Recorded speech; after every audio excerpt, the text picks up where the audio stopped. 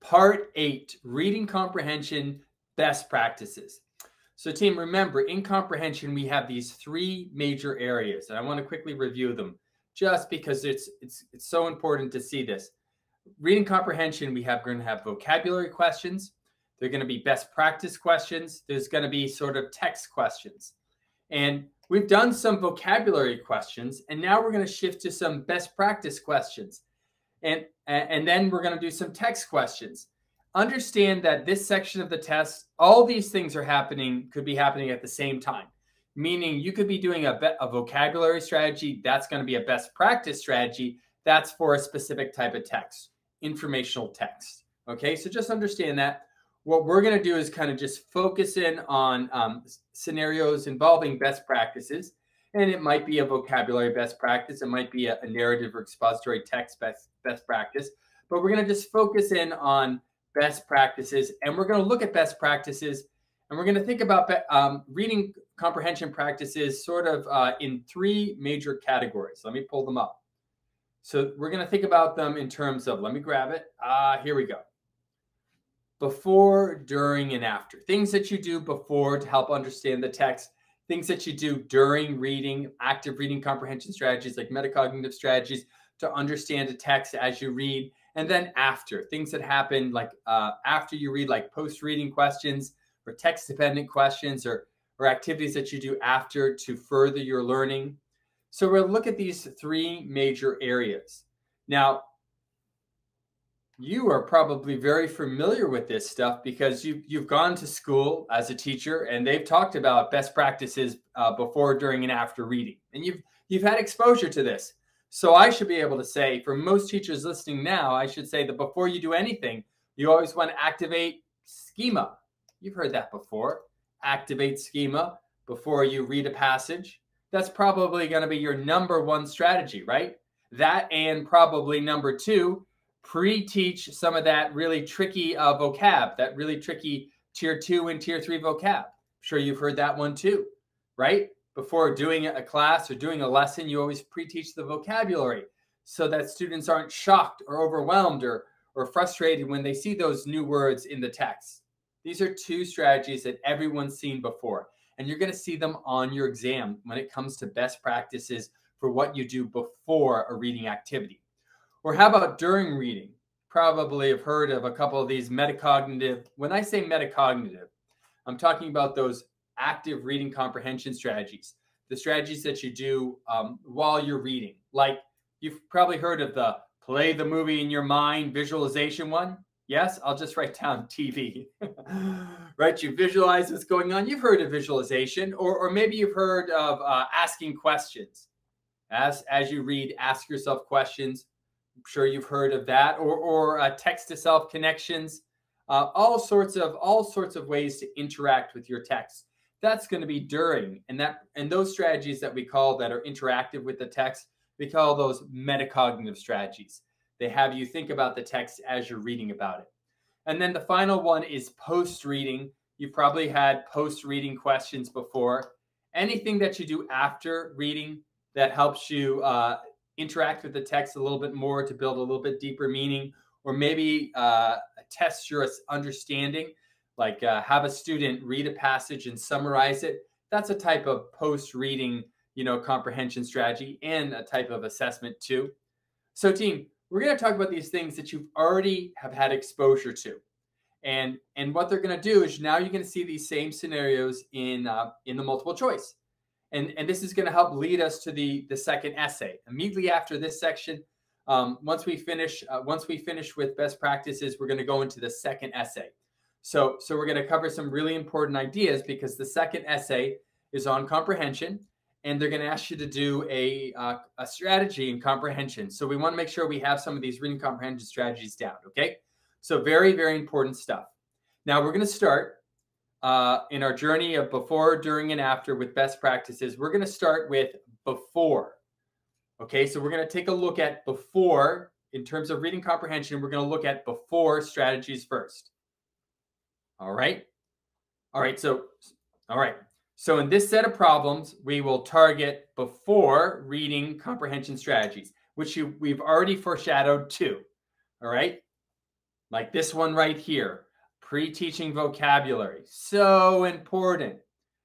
This is probably one of the #1 things you can do before doing a reading activity, especially of an informational text. It could be informational or narrative text, but if you're doing an informational, it could be both. This is actually a best practice for both an informational text and sorry, I should have said literary text or a story. You always want to pre-teach vocabulary. You want to target that vocabulary, that tier 2 and tier 3 vocabulary that you think might be confusing for the student. See if you can clarify it. Looking at this text right here, this text does a couple things. One, there's a visual support, and that's going to help activate maybe the student's schema visually, right? They're going to see something there. It's going to visually activate something.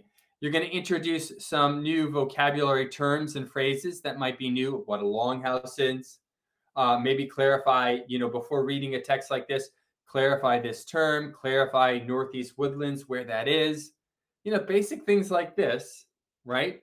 With the visual support, is going to help pre-teach some of that key vocabulary, activate schema as you're doing it. And this is going to help students understand the text. So whenever you have a chance, pre-teach vocabulary, okay?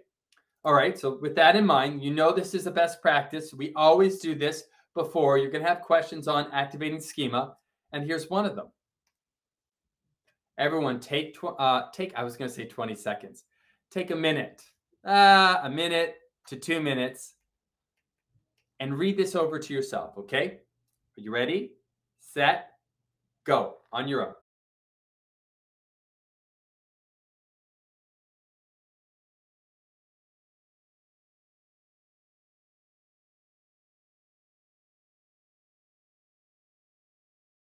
Let's talk about it. Let's think about this. Make some observations. First, this is from that older 90 test.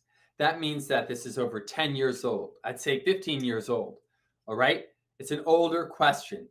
Now, even back 10 years ago or 15 years ago when they actually were writing out this, the reading comprehension questions on this test were a little bit longer than the earlier stuff on foundations of reading. So you will find as you go to the second half of the test, some of the questions get longer. This one was long for 10 years ago. Now it's like a short one, but 10 years ago or 15 years ago, it was like a really long question. Teachers were like, it's so long. It's not that long.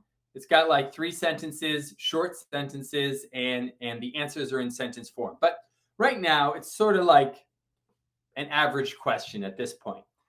What do you notice in the question? Well, it starts off with 3rd grade. So maybe right off the bat, you're thinking maybe reading comprehension, right?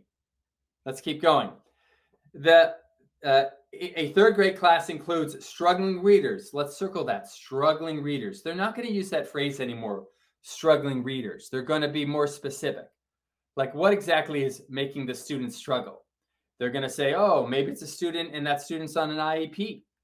Or maybe that student's on a 504 plan. Maybe that student is a student that is learning English as a second language. So they're going to be more specific with what exactly struggling means. But either way, it doesn't matter. If you see struggling, or if you saw a student fall into any of these categories, what it's saying, whether it's an IEP, ELL, 504, struggling reader, whatever term they use, issues with attention, whatever it is, it means that the student is behind in reading, or they're at risk with reading. Guess what? Most of the students that you work with right now are at risk because of the pandemic. They are behind in their reading. So it really doesn't matter who they put in here. Most 3rd graders right now are struggling readers or at-risk readers. Okay, so we have basically a class of 3rd graders, right? That are struggling with reading. The teacher would like the whole class to read a historical novel. That's a content text. That means we're going to do reading comprehension of an informational text, right? Okay, that's another reason we're in the reading comprehension zone. So the text is an informational text. Okay, as part of an interdisciplinary unit on Native Americans of the Northeast. So again, all these things are saying it's a reading comprehension scenario involving an informational text, and you're trying to help out a reader that's behind, right? That's what that's saying. Which of the following activities is likely to promote the struggling reader or the student on the IEP or the LL student, whatever they say, this means the same thing in these scenarios because the student is behind. Which of the following activities is likely to promote the struggling reader's comprehension of the novel? Okay, so we're going to try and help a struggling reader or a student that's behind with the novel. What's going to help them? Well, there's three things here. There's three words that are really important. Did you see them? Do you help a student that's behind by doing the strategy before, during, or after? Do you wait till after the reading's done? After the student's been frustrated and had a hard time to help them? Right? No, that's too late. That's out. Too late. How about during reading? Do you save the day when they start to read? Too late. Too late. You missed the boat. When do you help them? Well, you're going to help them before. Does everyone see that? So just those three words. We could cross out B and C just for that. You can go and look at D. D was another answer. It's on this test here. But just by looking at that, if we see a struggling reader, we don't wait till they're drowning, right? We help them beforehand. How are we going to help them beforehand? Well, what's a strategy that works for most students? Pre-teaching vocab. What's another strategy that works for most students? Activating schema. These are best practices. 1, 2. Yes, these are your friends. You want to help a struggling reader? That means you have to do something in advance before the reading actually happens. And these are the two things that you're going to do in advance, right? The answer is A. Now, A from this test here, and guess what? We're going to do some other questions involving this, but the answer is still going to be the same. Activate schema, pre-teach vocab. But you're going to see now questions that are more wordier, a little harder, but the root is going to be the same. How are we going to help this struggling reader? We're going to help them by pre-teaching vocab and activating schema. Or how are we going to help this ELL student who's struggling with the text? We're going to help them with pre-teaching vocab and activating schema. Or how are we going to help the student on the IEP or 504? We're going to blah, blah, blah. You get the idea, right? You see the pattern? We can use the same awareness of these best practices to help that student or a variety of students, or basically all students right now, because COVID, right? Most students are behind right now. This would work for everybody. Okay? All right. The answer is A. And let us continue. Another schema question. Let's go. Actually, this is pre-teaching vocab. Sorry. This is schema. So let's talk about schema. Schema or activating prior knowledge, right? That's what that means. When we activate schema, we're recalling what we already know to help us understand what we're reading. So if we're reading about a story about a dog, maybe the dog's name is Old Yeller. That's supposed to be a dog, okay? The dog's name is, I have a dog. He's not in the room right now. He left. It does not look like that. That looks like a bear. Yikes. Okay.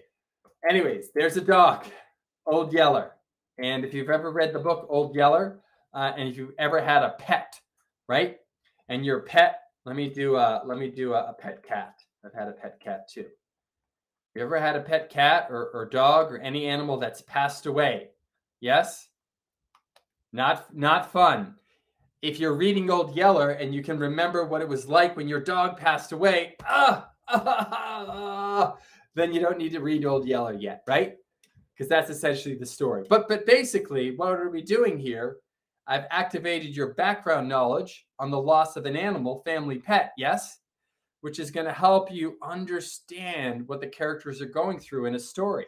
So when we activate our prior knowledge, we're using what we know from our own experiences to help us understand what's going on in a story or in an informational text.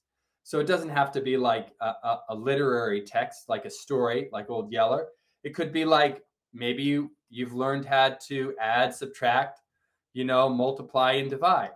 And you use that background knowledge in math to help you understand another concept. Maybe you're trying to multiply, fractions now. So you use your background knowledge or schema on doing these operations with whole numbers. Now you practice it using that background knowledge for fractions.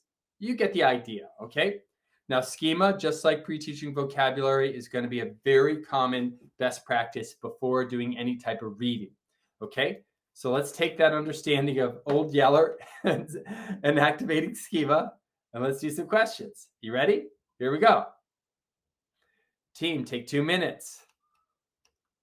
Read this over, and then we're going to talk about it on your own. Go.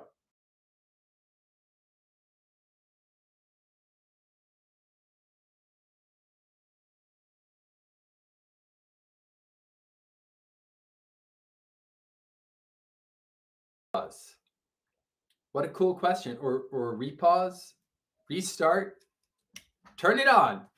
A cool question. It's a cool question because I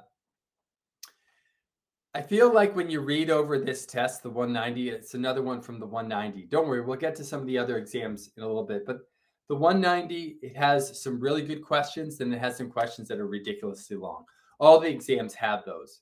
But this is an example of one of those that kind of follows that pattern. Remember that pattern? It has a sort of a beginning. It has a middle, and then it has the end. Beginning, middle, and end.